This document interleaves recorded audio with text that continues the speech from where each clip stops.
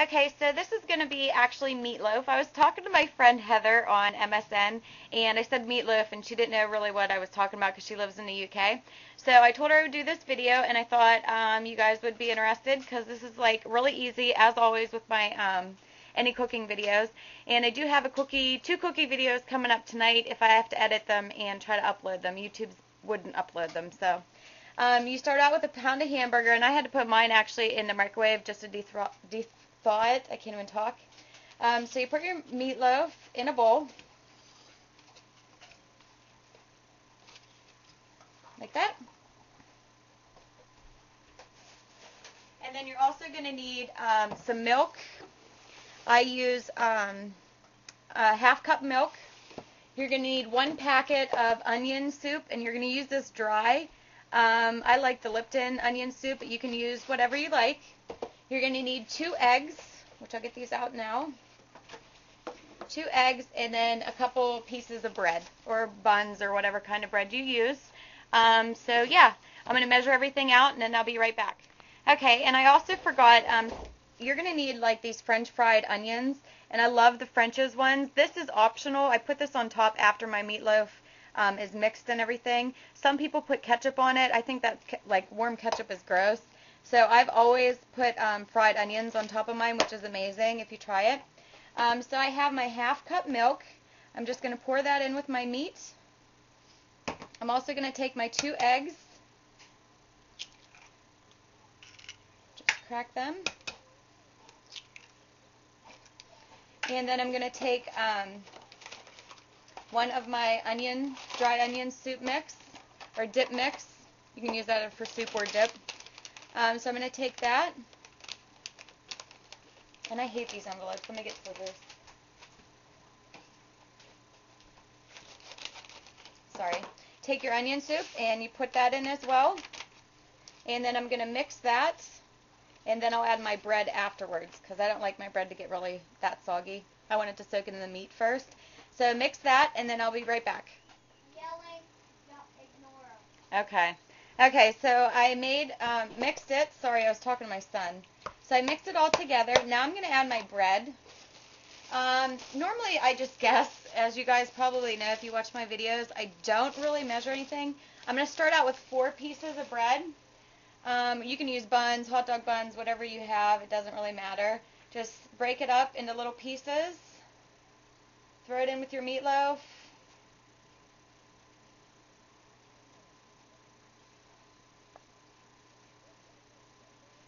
It's pretty boring.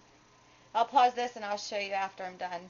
All you do is just break this bread up, and once you get enough in there, mix it, and then you can add more or less, whatever you think.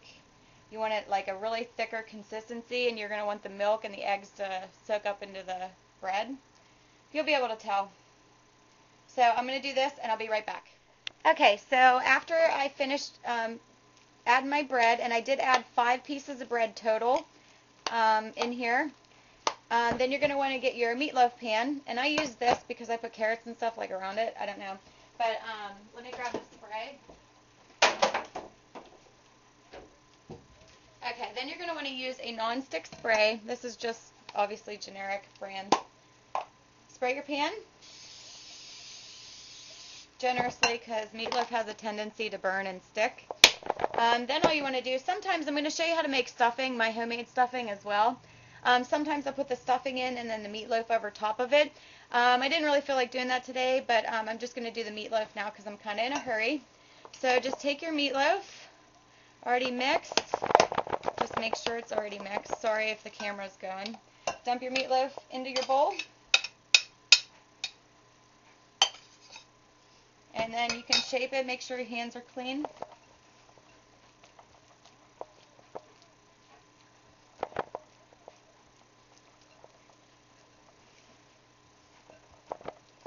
Shape it into something like that.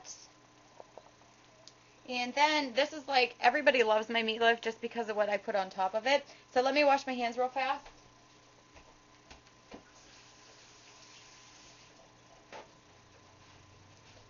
Okay, so then I'm going to take my French fried onions, and these are amazing. It's like same onions you could use on like green bean casserole or anything like that.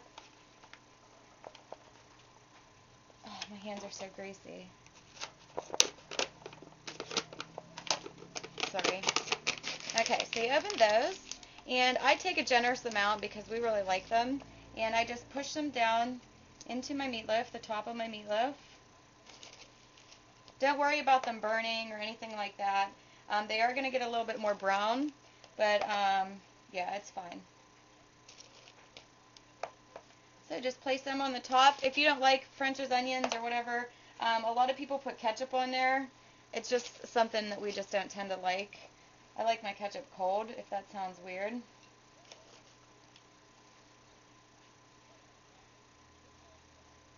Okay, so that's what my meatloaf looks like. Okay, so this is going to be a really fast way to make homemade stuffing. This is the way I make it all the time. My meatloaf is in the oven already. You're going to need bread, salt and pepper, a big onion, and a stick of butter. Let me go grab it.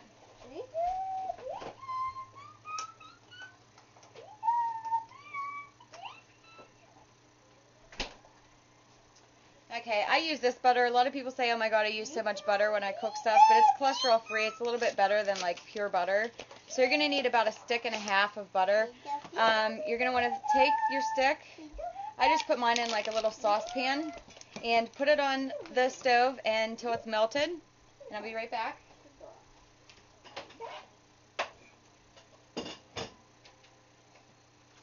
Okay, so I have that on low, and I'm going to take my onion and I'm just going to cut it really, really fine.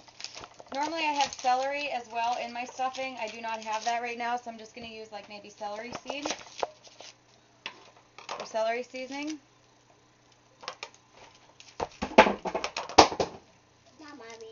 You're drinky. Yeah.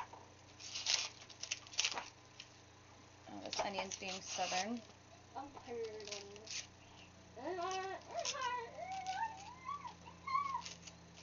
I always take the first really thick layer of onion off, and I hate cutting onion. So chop this really, really fine, and I'll be right back. Okay, so my onions are cooked and my butter's melted. I'm just going to throw those in and add some salt and pepper. I'll show you when I do that. Okay, so the butter, the onions, and the salt and pepper, I put a lot of salt or a lot of pepper in there, so if it looks a little brown, that's why. I'm going to let that cook until the onions are a little bit soft, and then I'll show you what to do with the bread. Okay, so I always cook my stuffing in something that has a lid so it cooks faster. I'm going to take my bread, and just depending on how much stuffing you want, I'm going to take 5 pieces or 6 pieces right now. Just break them up, and again, just throw them in a bowl.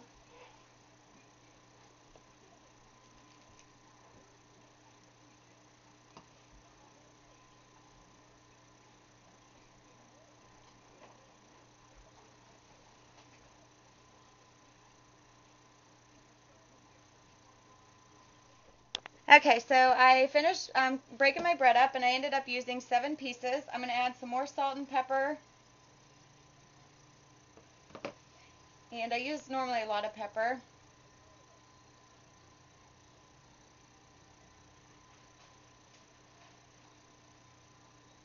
And then my onions are still sauteing, and I would definitely recommend to saute like celery if you have it, because it tastes a lot better. So yeah, I'll be right back. Okay, so I'm just going to take my onions, and they are hot, so be careful. And I'm just going to pour them over my bread.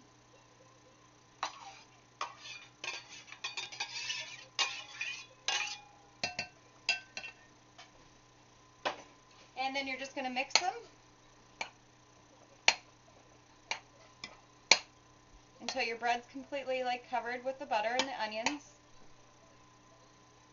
And then after you do this, put the lid on it, and I bake mine normally for about 45 minutes, so by the time my meatloaf is done, then everything will be done, and I'll show you what everything looks like when it's cooked.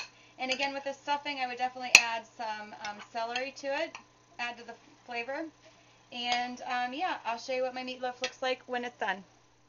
Okay, so it's a little bit dark, I do apologize. There's my meatloaf. I made some instant mashed potatoes. There's how my stuffing turned out, and then I made some gravy. So, good? Yeah? Kevin? Good? Here's mine. Where's Dad? How is it, hon? That's good, honey bun. Thanks. Porter, you want meatloaf too? You're bad. Good boy. He's a good boy. Look, there's Odie. Can you guys see him? You want meatloaf too?